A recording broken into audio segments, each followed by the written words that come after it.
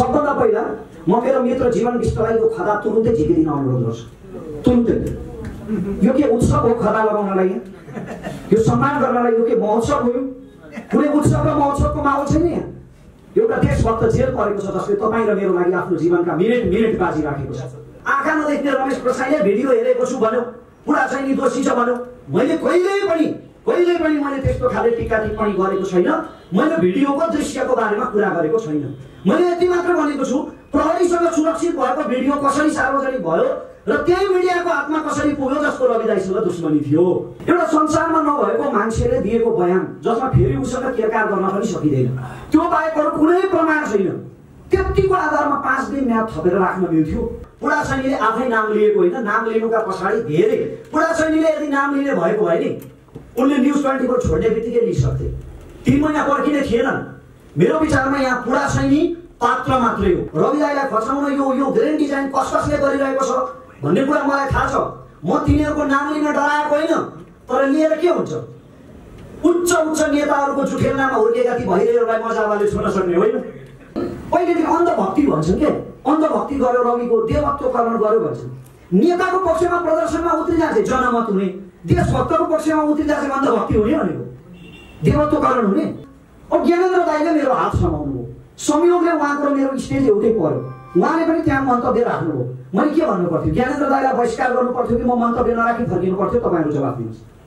अनि मैले मन्तव्य राखेँ, मलाई राजावादी भन्थे। ढुङ्गामुढा गरेर होइन, रविका समर्थकले ढुङ्गामुढा गरेका छैनन् है। यसमा म क्लियर छु।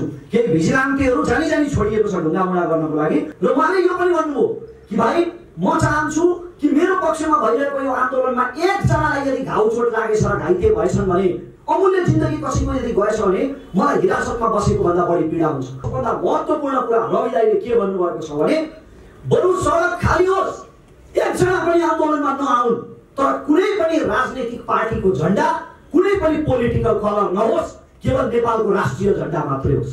हेर्नुहोस्, रवि लामिछानेलाई खाने बाघले तपाईँलाई पनि खान्छ है। एक सुरुवात हो, यो सुरुवात हो। त्यसकारण यसको प्रतिवाद गरौँ। रवि दाइलाई त्यो म्याद थप्ने कुनै सम्भावना मैले चाहिँ देखेको छैन। न्यायालयमाथि नै हो हामीले विश्वास गर्ने। कदाचित यदि म्याद थपिएछ भने यो जनआन्दोलन चितवनमा मात्र सीमित हुने छैन। नेपालको इतिहासमा पहिलोपल्ट पत्रकारको पक्षमा देशव्यापी जनआन्दोलन हुन्छ। लेखेर राख्नु होला। ऋषि दाइले पुण्य दाइलाई अनुरोध पठाउनु भएछ। म यहाँबाट ऋषि दाइलाई मेरो नम्बर छोडिदिन चाहन्छु, मलाई बोलाउन सजिलो होस् भनेर। 9811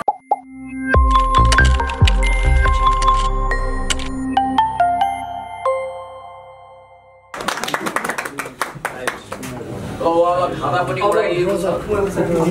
उहाँको साथी जीवनजी हाम्रो सक्रिय मिडियाकर्मीमा आउनु होला स्टेजमा। तपाईँलाई म 2टा प्रश्न गर्छु, त्यसपछि तपाईँले आफ्नो स्पिच डेलिभर गर्नु होला। मेरो विचारमा म सम्भवतः आज अन्तर्क्रिया गर्ने मोडमा छैन होला। ज्वरोले मगज असाध्यै धेरै सर्केको छ। यताबाट ल, त्यसो भए तपाईँलाई म सिधै भन्छु, तपाईँको चितवन यात्राको अनुभव कस्तो लाग्छ?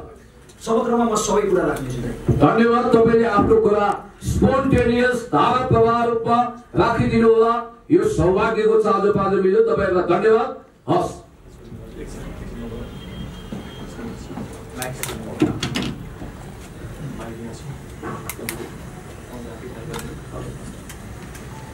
उपस्थित सम्पूर्णमा नमस्कार। आज मेरो आवाज अलिकति अस्पष्ट छ, यो बुलन्द नहुन पनि सक्छ, तम्दार नहुन पनि सक्छ। त्यसकारण तपाईँहरूलाई चाहिए जति कन्टेन्ट आज मिल्छ कि मिल्दैन मलाई थाहा छैन। ज्वरोले मगज असाध्यै धेरै रन्किएको छ, तर पनि यो अवसरलाई सदुपयोग गर्दै केही कुरा त तपाईँहरूले बोलाइसकेपछि राख्नै पर्छ। सबभन्दा पहिला म मेरो मित्र जीवन विष्टलाई यो खदा तुरुन्तै झिकिदिन अनुरोध गर्छु। तुरुन्तै। यो के उत्सव हो खदा लगाउनलाई? यो सम्मान गर्नलाई यो के महोत्सव हो? कुनै उत्सव र महोत्सवको माहौल छैन यहाँ। एउटा देशभक्त जेल परेको छ जसले तपाईँ र मेरो लागि आफ्नो जीवनका मिनेट बाजी राखेको छ।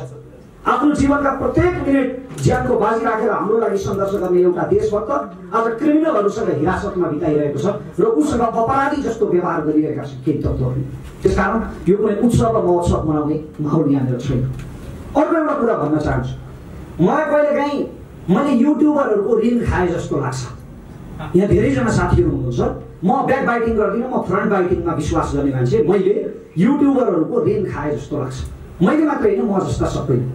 कुनै रेडियो कर्मीले एउटा कुनै अभद्र व्यवहार गर्यो, कुनै चाहिँ असभ्य चरित्र देखायो, त्यसले मर्यादा विपरीत काम गर्यो भने मैले त्यसको नैतिक जिम्मेवारी लिनै पर्छ, शिर झुकाउनै पर्छ। आज मलाई राजावादीको लेप लगाएर रवि लामिछानेको पक्षमा बोल्न जाँदा राजावादीको लेप लगाएर बदनाम गरेको तपाईँ जस्तै कुनै युट्युबरले हो। त्यसकारण तपाईँले त्यसको जिम्मेवारी लिनै पर्छ नैतिक रूपमा।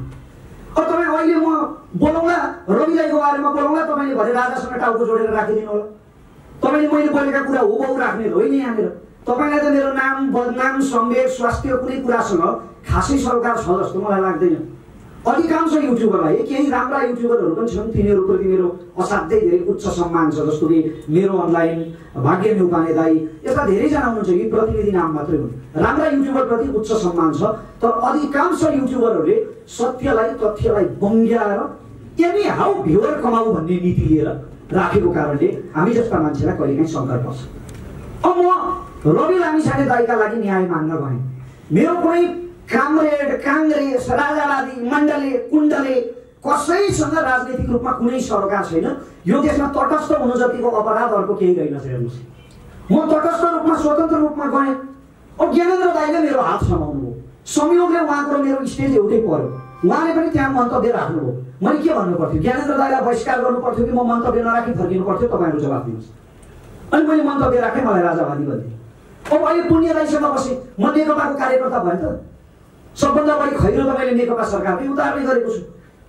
त्यसको अर्थ मेरो फेरि सरकारप्रति पूर्वाग्रह छ भन्ने पनि होइन। सत्यको पक्षमा बोल्ने हो, कसैप्रति आग्रह पूर्वाग्रह राखिँदैन नि। हामी जस्ता तटस्थ मान्छेहरूको लागि चाहिँ यो अपराधै हुँदो रहेछ यो देश। यसो सोच्नुहोस् त। अब म देख्दिनँ, मेरो हातको कसले समाउँछ? तपाईँको गाडीमा म सडकमा हिँड्दै गर्दाखेरि गाडीले हान्न आँट्दाखेरि मलाई एउटा कुकुरले चाहिँ समातेर तानेर बचाइदियो भने म के कुकुरवादी भएँ? अब एउटा रुखमा म ठोकेँ, हिँड्दा हिँड्दै रुखमा ठोकेँ भनेदेखि म रुखवादी भएँ त? राजावादीहरूको आन्दोलन भयो, चितवनमा राजावादी छिरे भनेर लेखिदिए। अब तपाईँको जनआन्दोलन भयो अरे, ल 62-63 को जनआन्दोलन भयो अरे। त्यो जनआन्दोलनमा त कोही कोही कुखुरा चोरहरू पनि छिरे होला, त्यो जनआन्दोलनमा कोही कोही ढाकाहरू पनि छिरे होला। फेरि कुखुरा चोर भनेको होइन है मैले, त्यो आफ्नो आफ्नो मान्यता हो, मान्नेले मान्न पाउँछ। तर कुखुरा चोरहरू छिरे भने के त्यो कुखुरा चोरहरूको आन्दोलन भयो त? त्यो होइन नि। त्यसकारण यस्ता खालका हेडलाइनहरू राख्न र मान्छेलाई बदनाम गर्न बन्द गरौँ। यो भाडा तिर्न पुगेन भन्दैमा आत्मै बेचेर चाहिँ नकमाऊ साथी हो। म विनम्रतापूर्वक हात जोडेर अनुरोध गर्न चाहन्छु, नगरौँ यसो। जहाँसम्म रवि लामिछाने दाइको प्रश्न छ, रवि लामिछाने दाइलाई हामीले कहिल्यै पनि कानुनभन्दा माथि हुनुपर्छ भनेका छैन। कानुनभन्दा माथि यो देशमा कोही पनि छैन। कानुन सबैको लागि समान हो। रवि दाइलाई गिरफ्तार गरिएकोमा पनि हाम्रो दुःखै छैन। हुन त दाइले जतिखेर बोलाएर त्यतिखेर आउँछु भनेर भन्नुभएको थियो, तथापि उहाँलाई गिरफ्तार गरियो। ल, गिरफ्तार गरियो, त्यसमा पनि गुनासो छैन। एउटा संसारमा नभएको मान्छेले दिएको बयान जसमा फेरि उसँग केरकार गर्न पनि सकिँदैन, त्यो बाहेक अरू कुनै प्रमाण छैन। त्यतिको आधारमा 5 दिन म्याद थपेर राख्न मिल्थ्यो? हाम्रो प्रश्न यति मात्रै हो। अनि पहिलेदेखि अन्धभक्ति भन्छन् के, अन्धभक्ति गर्यो, रविको देवत्वकरण गर्यो भन्छन्। नेताको पक्षमा प्रदर्शनमा उत्रिँदा चाहिँ जनमत हुने, देशभक्तको पक्षमा उत्रिँदा चाहिँ अन्धभक्ति हुने भनेको, देवत्वकरण हुने। हामीले कुनै अन्धभक्ति देवत्वकरण गरेका होइनौँ, हामीले न्याय मागेका हौँ। र मैले अस्ति पनि भने रवि लामिछानेलाई गिरफ्तार गर्नेलाई पनि ऊ निर्दोष छ भन्ने कुरा थाहा छ। यसरी देवत्वकरण, अन्धभक्ति भनेर घरमा कोठाभित्र बसेर यसरी जनताको मतको, अभिमतको अपमान गर्न मिल्दैन। यो देशमा सबभन्दा जनप्रिय र राष्ट्रभक्त आजको मितिमा रवि दाइ हुनुहुन्छ भन्ने कुरा चितवनको त्यो माहौलबाट देखिसकेको छ। अर्को कुरा, यो काण्डमा, यो रवि दाइको काण्डमा नेपाली समाजको चरित्र पनि देखियो। केही यस्ता बयुनीहरू पनि देखिए जसको लागि स्वयं रवि दाइले आवाज उठाउनुभयो र सबैतिरबाट आलोचित हुनुभयो, तर उनीहरू पनि आज केही रवि दाइको विरोधमा देखिरहेका छन्। अचम्म लाग्छ मलाई, मान्छे यति बयुनी कसरी हुन सक्छ? मलाई अचम्म लाग्छ, रवि दाइको हिजो खुलेर समर्थन गर्ने मान्छेहरूले आज किन खुलेर समर्थन गरिरहेका छैनन्? के गरेका छौँ हामी? अदालत वरिपरि ढुङ्गामुढा भएको छैन? त्यो त केही भिजिलान्तीहरू मिसाइएको छ भिडमा जानी त्यो आन्दोलनलाई बदनाम गराउनको लागि। र यो आन्दोलन यति बेला भइरहँदाखेरि विभिन्न खोल ओढेका, कोही समाजसेवीको खोल ओढेका, कोही अभियन्ताको खोल ओढेका, राजनीतिमा सुपरहिट हुन चाहने, हिरो बन्न चाहने किरा भएका केही मान्छेहरूको लागि के न्यु पाऊ कनिका खाऊ भने जस्तो भएको छ। यो मौका परेको छ उनीहरूलाई यति बेला। र त्यो मैले यो कसैको मैले नाम लिइरहेको छैन, म कसैलाई बदनाम गर्न चाहन्न, तर धेरैलाई यो अवसर भएको छ। त्यसकारण समाजलाई व्यवस्थित गर्नको लागि पनि यसलाई रोक्नुपर्छ। तपाईहरु जस्तो सञ्चार माध्यमले यसमा असाध्यै सकारात्मक भूमिका खेल्नुपर्छ। म भरे हेर्छु ककलले के हेडलाइन राख्नुहुन्छ, मलाई व्यग्र प्रतीक्षा छ, किनकि तथ्य बङ्ग्याउने नेपालमा पुरानै प्रचलन छ। र समाजको लागि रवि लामिछानेले गरेका योगदानहरूको वर्णन गरेँ भने मैले बरु तपाईँको हरिवंश पुराण सकिएला, तर त्यो वर्णन यहाँ सकिँदैन। अहिले मसँग मेरो स्वास्थ्य अवस्थाले पनि मलाई त्यति साथ दिइरहेको छैन। तर म एउटा प्रश्न चाहिँ गर्न चाहन्छु। रविको पत्रकारितालाई एकदम गलत चाहिँ विद्रोही अराजक भनेर पनि कतिपय दिग्गजहरूले भने। रविले गरेको पत्रकारिता यदि अराजक हो भने राजक पत्रकारिता चाहिँ कस्तो हुन्छ मलाई बुझाइदिनु। रवि लामिछानेको अभ्यास यदि असभ्य हो भने सभ्य पत्रकारिता चाहिँ कस्तो हुन्छ मलाई त्यो बुझाइदिनु पर्यो। मलाई यो भनिदिनु पर्यो त्यसो भए कि बीबीसीका प्रश्नकर्ताहरू पनि गलत हुन्, सीएनएनका प्रश्नकर्ताहरू पनि गलत हुन्, अर्णव गोस्वामी जस्ता भारतीय पत्रकारहरू पनि गलत हुन् भनिदिनु पर्यो, खोज पत्रकारहरू पनि सबैलाई गलत भन्नु पर्यो। खालि राजनीतिको कलर ओढेका नेताको तलुवामा आबद्ध भएका चाकरी गर्नेहरू मात्रै सही हुन् भनेर भनिदिनु पर्यो। अनि म रवि लामिछाने गलत हो भन्नु पर्यो। अर्को कुरा, पब्लिक स्पिकर जस्तो मान्छेले यसरी बोल्न मिल्छ? अब रमेशको उचाइ पनि सिद्धियो भनेर केहीले तर्क गरे। सिद्धियोस्, ल जुवा खेले मैले मेरो प्रतिष्ठा खेले जुवा।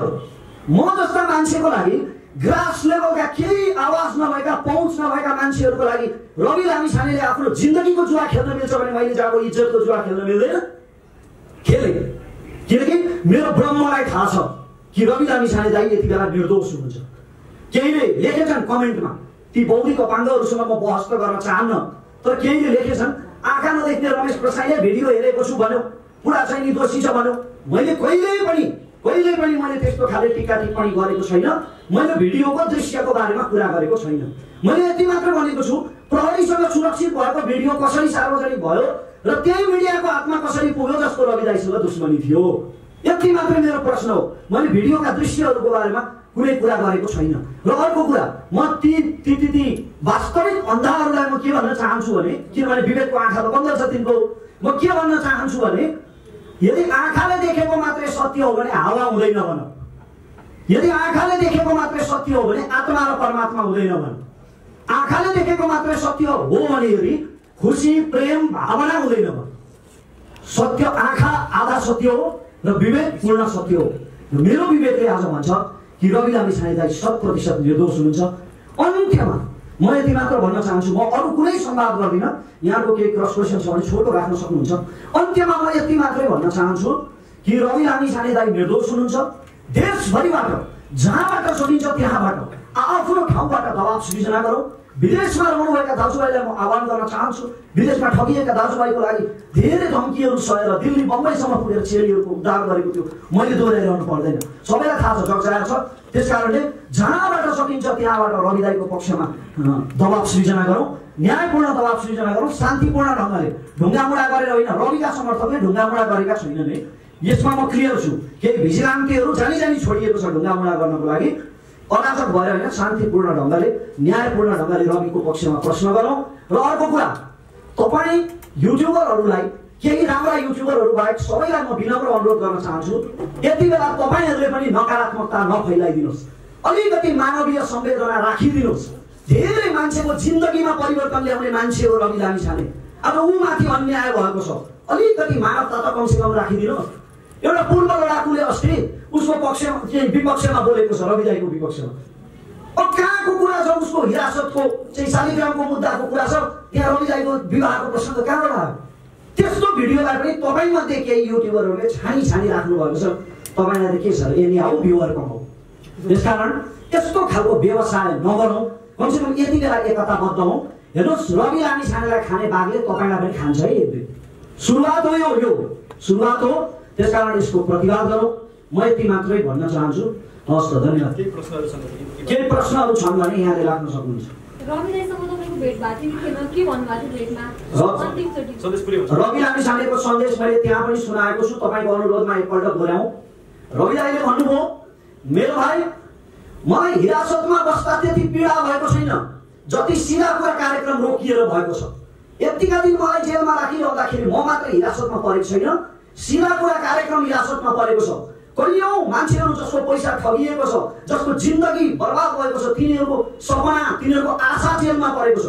मलाई त्यसको सबभन्दा बढी चिन्ता छ भनेर उहाँले भन्नुभयो र उहाँले यो पनि भन्नुभयो कि भाइ म चाहन्छु कि मेरो पक्षमा भइरहेको यो आन्दोलनमा एकजनालाई यदि घाउ चोट लागेछ र घाइते भएछन् भने अमूल्य जिन्दगी कसैको यदि गएछ भने मलाई हिरासतमा बसेको भन्दा बढी पीडा हुन्छ। अनि अर्को कुरा उहाँले सबभन्दा महत्त्वपूर्ण कुरा रवि दाइले के भन्नुभएको छ भने बरु सडक खाली होस्, एकजना पनि आन्दोलनमा नआउन्, तर कुनै पनि राजनीतिक पार्टीको झण्डा, कुनै पनि पोलिटिकल कलर नहोस्, केवल नेपालको राष्ट्रिय झण्डा मात्रै होस्। उहाँले यही भन्नुभयो। हामीसँग भएकै के छ र? हामीसँग बन्दुकहरू छैनन्, हामीसँग भएको भनेको आवाज हो, हामीसँग हात हतियारहरू छैनन्, मण्डले कुण्डलेहरू छैनन्, त्यो परिचालन गर्ने हामीसँग सामर्थ्य छैन। हामीलाई थाहा छ, सबैलाई थाहा छ को लागि परेका छन्, रवि दाइलाई खचाउन यो ग्रेन्ड डिजाइन कसले गरिरहेको छ भन्ने कुरा मलाई थाहा छ। म तिनीहरूको नाम लिन डराएको होइन, तर लिएर के हुन्छ? उच्च नेताहरूको जुठेल्नामा हुर्केका ती भइरहेहरूलाई मजाले छुन सक्ने होइन, त्यसकारण तिनीहरूको नाम लिन चाहन्न। तर तिनीहरूलाई म तपाईँका यो च्यानल मार्फत भन्न चाहिँ चाहन्छु कि तिनीहरू यसपटक पनि फेल हुनेछन्, असफल हुनेछन्। रवि लामिछानेलाई हामी ससम्मान न्युज 24 भित्राउनेछौँ। त्यति बेला तिनीहरूको बुढो मुटुले थाम्न नसकेर हार्ट एटेक होला भन्ने मलाई खुब चिन्ता छ। ज्यूले लिएको नामले चाहिँ रविजी जेल जानु भएको छ भने तपाईले लिएको नामले चाहिँ असर नगर्ला र? हेर्नुहोस्, पुडासैनीले नाम लिएको होइन मेरो विचारमा। मेरो विवेकले भन्छ पुडासैनीले आफै नाम लिएको होइन, नाम लिनुका पछाडि धेरै पुडासैनीले यदि नाम लिने भएको भए नि उनले न्युज 24 छोड्ने बित्तिकै लिइसक्थे, 3 महिना पर्खिने थिएनन्। मेरो विचारमा यहाँ पुडासैनी पात्र मात्रै हो, पुडासैनी आहुति मात्रै हो, यज्ञ अर्कै कसैको। धन्यवाद सर। उहाँको हत्या नै भारी छ, त्यो तपाईँ अन्तरात्माले के हत्या हो कि आत्महत्या हो तपाईँको विचारमा? तपाईँले भिडियो हेर्नु भएको छ, हेर्नुहोस् है।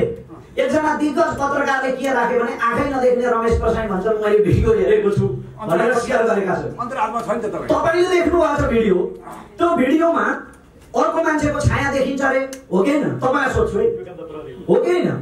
अर्को मान्छेको छाया देखिन्छ अरे, अनि अर्को त्यो तपाईँको सिरानी देखिन्छ अरे, निर्धाम छ अरे उसको शरीरमा। तर त्यो काम त्यो आत्मा हो कि आत्महत्या हो कि हत्या हो भनेर छुट्याउने काम मेरो होइन। म त्यसो गरेर प्रहरीलाई चुनौती दिन चाहन्न। मलाई अहिले पनि कानुन व्यवस्थामाथि र राष्ट्रभक्त प्रहरीमाथि विश्वास छ। प्रहरीलाई त गर्न नदिने मात्रै हो, गोटी बनाउने मात्रै हो। नेपाल प्रहरी चाहेमा सक्षम छ, मलाई अनुसन्धान हुन्छ भन्ने विश्वास छ। र अर्को कुरा एउटा शङ्का चाहिँ के हो भने यो आत्महत्या हो कि हत्या हो भन्ने कुरै पुष्टि नभइकन आत्महत्या गर्न उक्साएको आरोपमा समातियो चाहिँ कसरी? यसको पछाडि ठुलो षड्यन्त्र छ। मैले भनिहालेँ नि, अब मलाई नाम थाहा छ, तर अब उमेर काँचै छ, मानहानीमा किन जागिनु भनेर मैले नलिएको। धन्यवाद रमेशजीलाई, धन्यवाद छ। तपाईँ लामिछाने भाग्न सक्छ भनेको छ। कहाँ भाग्नु रवि लामिछाने? विश्वभरिका नेपालीले चिन्छन् के प्लास्टिक सर्जरी गरेर भाग्ने रवि लामिछाने? रवि लामिछाने फरार हुनलाई के सुन तस्कर हो र रवि लामिछाने? त्यस कारणले धन्यवाद। अब यो लामो पनि भइसक्यो, धन्यवाद। मेरो स्वास्थ्य पनि अलिकति समस्या छ, यहाँले बुझिदिनु होला प्लिज। हेडलाइन चाहिँ विचार गरिदिनेलाई हात जोडेको छु। कार्यक्रममा मलाई ऋषि दाइले बोलाउने हो, तपाईँले बोलाउने होइन। आज यहाँ पनि मलाई पुण्य दाइले बोलाउने होइन थियो, वास्तवमा थिएन। त्यो तपाईँको सरासर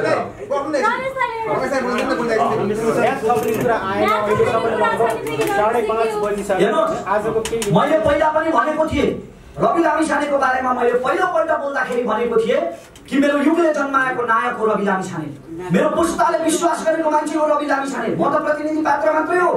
धरानमा तपाईँ हेर्नुहुन्छ भने एसएलसी लेख्दै गरेका भाइ बहिनीहरू तातिएका छन् यति बेला, पूर्वदेखि पश्चिमसम्म युवाहरू यति बेला माहौल तातेको छ। त्यसकारणले रवि दाइलाई त्यो म्याद थप्ने कुनै सम्भावना मैले चाहिँ देखेको छैन। न्यायालयमाथि नै हो हामीले विश्वास गर्ने। कदाचित यदि म्याद थपिएछ भने यो जनआन्दोलन चितवनमा मात्र सीमित हुने छैन। नेपालको इतिहासमा पहिलोपल्ट पत्रकारको पक्षमा देशव्यापी जनआन्दोलन हुन्छ, लेखेर राख्नु होला। अर्को पनि जुन पिटाइने जाहेरीको कुरा आइरहेछ, यो सम्बन्धी अर्को हेर्नुहोस्, पुडासैनीको परिवारप्रति मेरो पूर्ण सहानुभूति छ। शालिग्रामको परिवारको विषयमा अथवा शालिग्रामको परिवारका कुनै पनि कार्यको विषयमा म केही पनि भन्न चाहन्न, किनभने उहाँहरू पनि हामी जस्तै भावुल्लामा हुनुहुन्छ। र म ऋषि दाइले पुण्य दाइलाई अनुरोध पठाउनु भएछ। म यहाँबाट ऋषि दाइलाई मेरो नम्बर छोडिदिन चाहन्छु, मलाई बोलाउन सजिलो होस् भनेर।